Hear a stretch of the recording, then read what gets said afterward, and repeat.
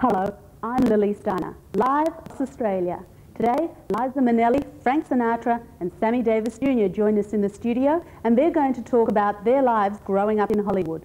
John Farnham joins us, and he's singing especially for our guests, Liza, Frank and Sammy. And they tell me that they're eager to chat to him about his life and career in Australia. I'm looking forward to getting to know everyone a little bit better. So let's welcome our special guests, Liza, Frank and Sammy Davis Jr. I'm Lily Steiner, and Lily Steiner Live Across Australia is a sort of program I'd like to host sometime in the not too distant future. My career in television has been pretty broadly based. I started off with aspirations in current affairs, and I trained with Lee Murray, the doyen of radio. My career then shifted to acting, and I took part in almost anything that was going on television, small parts in most of the soaps, commercials, and a little bit of film work. I suppose my least memorable part would have been when I portrayed a fairy floss lady in Prisoner. And my most memorable audition was yodeling for a Barry Humphrey special on my way to pick up my degree at Melbourne University. For the last 4 years, I've been working as a producer-director. Now that's entailed all areas of production. I've done some research, scripting, production management, and I also edit my own tapes. That's BVU and Betacam formats. But as for my aspirations for on-screen stuff haven't waned. What I've got to offer is a pretty broad knowledge of the entire production process, as well as the experience and the enthusiasm to back it up. My producer-director credits have been mainly in educational television, and they're listed on my CV. The story of how I came from acting to production is pretty interesting, and I'd love to tell you about it personally. My career goals are to host a program very much along the lines of a Tonight Show. Some interviews, some current affairs topics, some live entertainment. I intend to continue following the career path that I am at the moment, and I'd like to keep you informed of how I'm going. What I'd like you to do is keep me informed of any projects that you may be planning that might help me to reach my ultimate goal. That's Lily Steiner, live across Australia.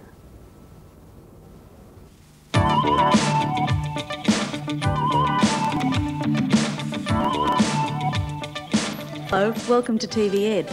The Plain English Speaking Award is an annual competition for secondary school students.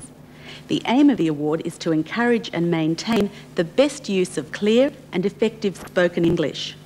Stuart McCulloch is the winner of the 1988 Victorian State Final. He's a student at Flinders Christian Community College in Tyab, and he was the joint winner in the Southern Metropolitan Regional Final. Today he's going to present his winning speech entitled The Way People Think.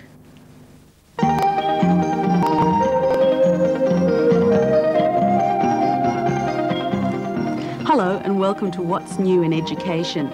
This series of programs looks at new educational products and services that are available throughout Australia. All schools will try to make your child's time at school as happy as possible. Your child may be given the opportunity to do things that may not have been available to you at school. So if you want to know about anything that your child is doing, please ask. The information card you're asked to fill in is very important. It allows your child's teacher to know such things as any special medical concerns the school should be aware of, as well as who has permission to collect your child from school and how you might be contacted during the day. It's particularly important to carefully list phone numbers where you may be reached during the day. And if these change at any time, please let the school know immediately.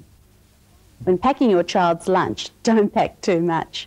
And try and include nutritious foods that he or she will like. Well, that certainly sounds as though it's very worthwhile, and I hope a lot more parents will become more involved with curriculum days. Thank you very much for joining us and explaining what a curriculum day actually is. If you're interested in public speaking and would like to take part in next year's awards, contact Mr. Riley at Barwon South Western Region on telephone number 052 794444.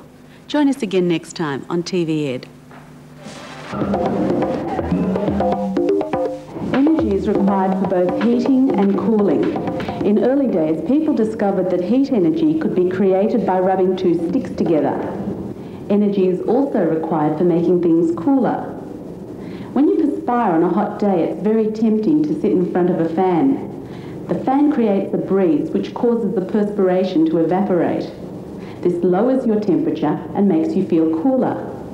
Energy is required for any liquid to be turned into a gas.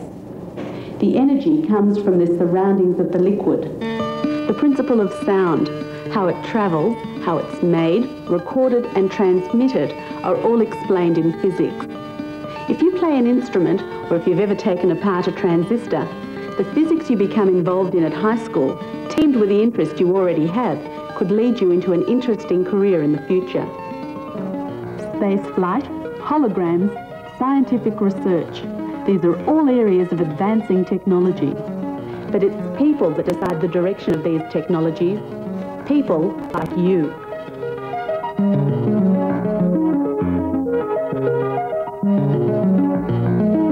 I think this part of school is work.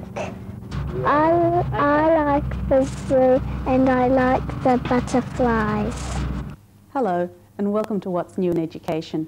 This series of programs looks at new and exciting products and services that are available throughout Australia. Ndeyutala Hishongwa is a Namibian teacher working with community aid abroad. Ndeyutala, perhaps you could tell me about the living conditions in Namibia and also how the funds raised are going to help the children living there. There's always a new and unusual exhibition on at the Museum of Performing Arts in Melbourne. Most of us would be aware of the contribution of the French to wine and food, but we may not be quite as aware of the French contribution to the exploration of the Australian coastline. West Ed Media and the Western Australian Ministry of Education have developed a kit entitled Our French Connections. Thank you for joining us on What's New in Education. Join us again next time on TV Ed Australia.